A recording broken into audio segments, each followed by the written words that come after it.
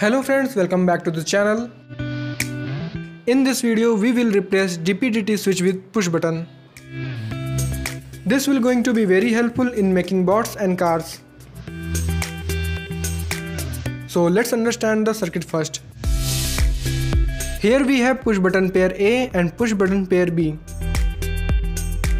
When push button pair A is on, the positive terminal of the motor is connected to the positive terminal of the battery and the negative to the negative terminal of the battery. So motor will rotate in forward direction. Now push button pair B is on. So the positive terminal of the battery is connected to the negative terminal of the motor and negative to the positive terminal. So motor will rotate in reverse direction. Do not press both at a time, otherwise it will get short circuited.